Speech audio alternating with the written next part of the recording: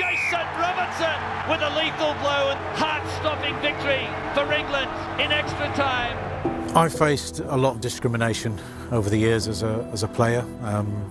I've faced a lot of racism, especially in my early days, which was quite a horrible feeling. You know, to be going out there and doing something you love and to be singled out just because of the colour of your skin. You know, we've seen it recently, you know, in football with England, and, you know, discrimination has no place in sport whatsoever, and it's so important that we stand up and we make it known that it's not acceptable.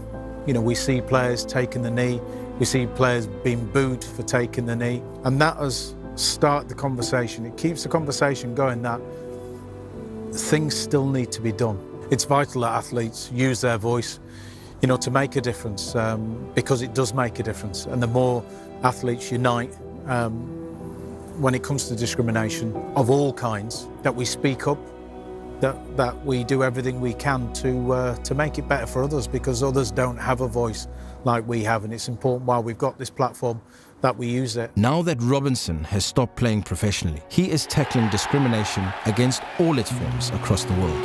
In this eternal fight for equality, the voice of sport is pivotal.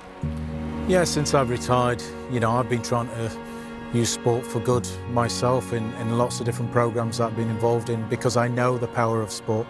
If I can inspire one child, just one child, that could have been the same as the school teacher, you know, when I was 10 years old, did to me. And look at what I did, you know, to come from a deprived area, to play rugby league for so long, 10 years, to come into rugby union, to play on Lions, to captain England, to win a World Cup. I mean, you only need to inspire one child.